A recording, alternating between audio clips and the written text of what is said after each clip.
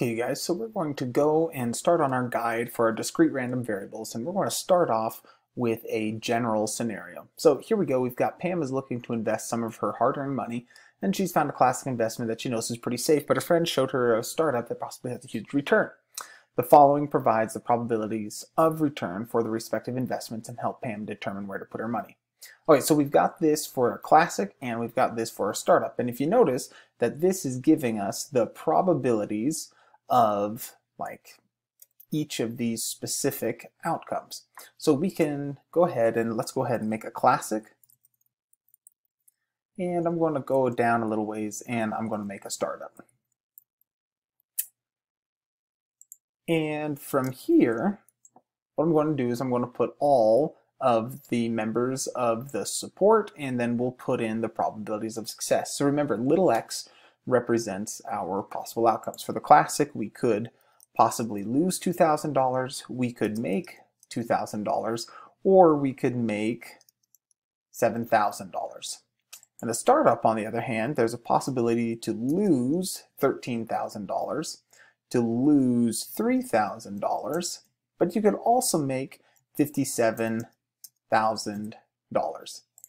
Okay, and one thing, sometimes we like commas to separate our numbers, sometimes we don't. I think I'm going to include them, so I'm just going to select this data, and I think if I click here, it'll put in, so this one, it puts it in parentheses. This is kind of an accounting version. I don't think I want an accounting. I think I do want it in currency instead. And now we've got our dollar symbols, and we've got some commas just to kind of help us out. Okay, so the next thing that we want to do is put in our probability mass functions. So for this first one, we know that it's going to equal 3 divided by 10. The second one, it's going to equal 1 divided by 2.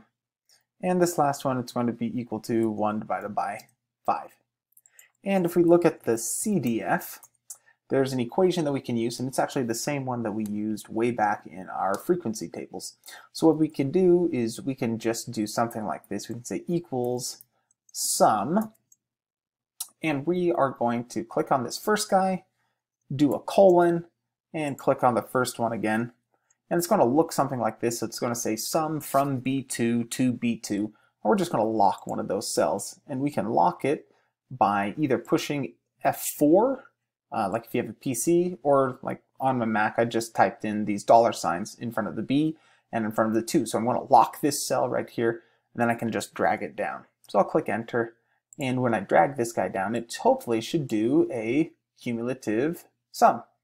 And it just kind of adds up all the way down. And we know that we have a valid PMF because the last value in our CDF is equal to 1.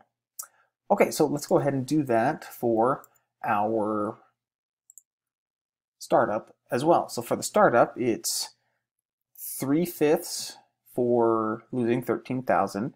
It is 1/3 for losing 3,000, and it's 1/15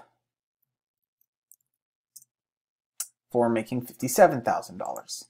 And if I do this same thing again, do this summation, and I click on this guy, do a colon, click on it again, and just lock one. So the first time I locked this first value, this time I'll lock the second one. It doesn't matter which one you do, you just need to lock one of them. And as I drag down, I notice that I get all the way to 1 at the very, very bottom.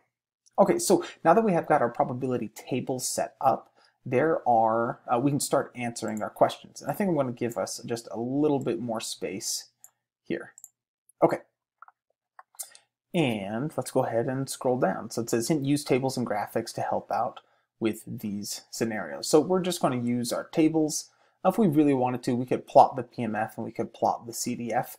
That would be totally possible to do. But here it says, what is the expected payout of the classic investment? Okay, so here we want the expected value of our classic investment. And remember, to do that, we need to do an extra column, which is the support multiplied by its associated probability of success. So we're going to do that all the way down. And the nice thing in Excel, this is super easy. We're just going to hit equals. I'm going to take my classic, remember that's our support, X, multiplied by the PMF, which is the probability of the specific member of the support actually occurring. And so I can hit enter, and instead of, I could type it out and keep doing it, but if I just drag it down, note, if I double click on here, it automatically has picked this guy up, which is exactly what we want. And so I can say that this guy equals, remember we want the sum of this entire column in order to get our expected value, and I've got an expected value of $1,800. So I could just copy this guy, and I'm going to paste it right there. There we go, 1,800, or I don't know, it's probably not going to like the units on it, so I'm just going to kind of knock those down and just put 1,800. Okay, perfect. The next question, what return are you most likely to see from the classic investment? All right, this is actually really easy, a really easy problem. All it's saying, it's like, okay, look at all of the possible outcomes that we have, and which one is most likely to happen. And here we see that the highest probability of an event occurring is 50%, which is right here at the 2,000. So we are most likely to walk away with $2,000. Okay, next one down. What is the expected value of the startup investment? Okay, so all we got to do is this exact same thing again. So I'm just going to copy the top part right here, paste it, and then I'll just do equals the sum. Oh, nope, not the sum. Sorry, we'll do that later. This is the support multiplied by its associated probability of success. And we can hit enter, and we can drag this guy all the way down. And so here we can say that the expected value is equal to the sum of this column.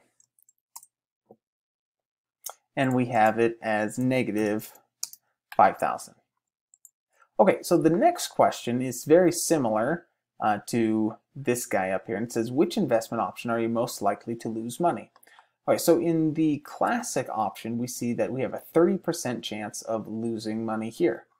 And down here, we see that the startup, we have a 93% chance of losing money, because both of these guys are considered losing money. And so both of those together are our probability of losing money. So that's from the startup. Now, also remember, this expected value, notice how it's not a possible outcome from when we actually did, went and invested our money and we got a return back. This would be if we invested our money in this particular, I don't know, portfolio or whatever, over and over and over and over again. If we did this repeatedly and took the average, on average, this first one, we make 1,800, and on the bottom, on average, we lose 5,000. Okay, next question. So to suppose we have just invested in the startup scenario, and your account manager just told you that you have lost money. What is the probability that you have only lost $3,000? Okay, so for the $3,000, this one actually isn't too bad. All we have to do is we're looking at the startup, and this is a given statement. So remember, this is the probability of A given B equals the probability of A intersect B divided by the probability of B. So we just need to figure out what A intersect is. Probability of A intersect B. And we need to figure out what the probability of B is. Okay, and for ours, it's what is the probability of getting negative 3,000 given that we have lost money. Okay, so let's start off with the probability of B. We'll just say that this is the probability of having lost money. And this is just going to be equal to the sum of all the probabilities of where we lose money. And so B is just a 93% chance that we've lost money. Now the probability that we have both lost money and have lost $3,000 is this intersection right here. It's this 1/3 value that we get. All right, so now that we've got A intersect B and we've got the probability of B, we can calculate out this probability, where it's just A intersect B divided by the probability of B. And we get that there is a pretty much a 36% chance that we have lost only $3,000 given that we have in fact lost money. Okay, so we could just go ahead and put that in. I'm just going to copy and paste it.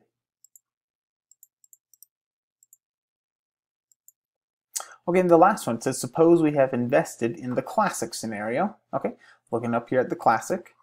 And what's the probability of not losing money? So here, it's going to be the probability of losing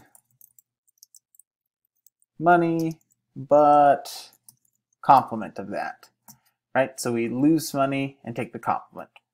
Well, that's pretty easy. We only have one here where we lose money, so we can do 1 minus this probability of losing money, and that's going to give us a value of 0.7. And we can go ahead and check our answers and make sure that we actually got them all. And indeed we have. So we can kind of go through and see that, hey, we can use our different probability statements, intersections, unions, conditionals, and they still work with these given probability situations. Now, the one thing that we didn't cover was how to calculate out the variance. And let's just go ahead and do that real quick because it's something that is often asked. So remember, if we want the variance, it's going to be x minus mu times the probability of success. And so remember that mu is just the expected value. So what we can do is say equals our x value minus the expected value, and oh, I forgot a square. Hold on. We need to square this guy. Squared, and then multiply that by the probability of success. And I'm also going to lock this mu because the mu doesn't change, and we'll drag it down and it'll leave this mu selected right there. So I'm going to hit enter, and we get this huge value. And one thing that's actually not done correctly here is this should be dollars squared. So I think I'm actually going to take off the dollar symbol right there. Oh, let's see if I can get rid of it. Maybe I can't. Ah, there we go. Okay, so got rid of my dollar symbol because this should be dollars squared. Anyhow, so I'm just going to go ahead and drag this down, and I'll make sure that in fact everything is still done. Yep. A minus mu squared multiplied by the probability. That looks good. Let's look at this one. Yep, we've got our member of the support minus the mu squared and multiplied by the probability of success. Great. And so we can say that the variance is equal to the sum of these guys. And notice how we're like in the millions, and it should be something like that. Like we are really spread out. And so when we square the distance, like it's going to get huge. And then we can go down to like the standard deviation, and remember that the standard deviation is just equal to the square root of the variance. And you can just calculate, you can just type it out as equals SQRT parenthesis, click on your variance, and now we've got a standard deviation of $3,000. Okay, so let's go ahead and do that over here as well. So I'll copy this variance equation, and I'm just going to move this guy down one. And so let's do the variance of x, and let's do the standard deviation of x. All right, so to calculate out our variance, again, it's going to be the support, oops, probably need some parentheses, the support minus the mean. And remember, I am going to lock the mean, and we're going to square it, and we're going to multiply it by the associated probability of success. And just hit enter, and it's huge, and that's okay. It's okay if these numbers are really, really big. These should be bigger than the other ones. We're way more spread out here. So if I were to